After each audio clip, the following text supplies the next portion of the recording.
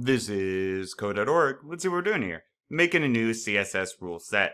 The block of code that gives rules for a particular tag is called a rule set. Yep, so you can make a new rule set by copying the pattern you see in the rule set for the h1 tag. Do this. Find the CSS rule set. Alright, what they're talking about. Here's our HTML, right? It makes the stuff on this page. If you're already confused, you need to go back and do these other parts. Check out those videos if you need help, but it makes this stuff on this page, right? That's how we write stuff. Now, our styles are in a separate file, style.css.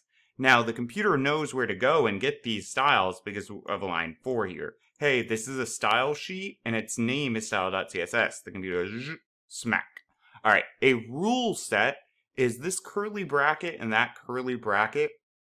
They're up next to the letter P, right? If you hold shift, if you don't hold shift, you get to this square thing, and that's not what we want. You have to hold shift to get the curly one. All right, so what this is called a rule set. Using the same pattern, write new CSS rule set that will determine the style for the h3 tag. Now, if you want, if you're on a Windows computer, you can right-click and hit copy, or highlight and hit Control-C, or on a Mac, you would highlight and hit Command-C, and then you can paste it by hitting Control-V for Windows, Command-V for Mac.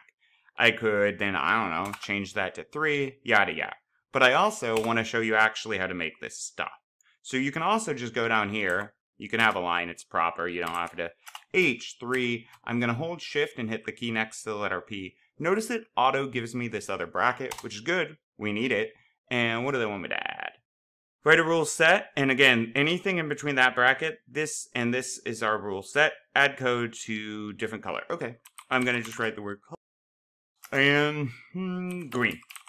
Boom.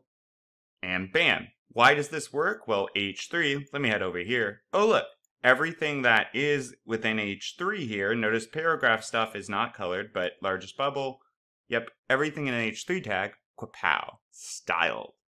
Onward.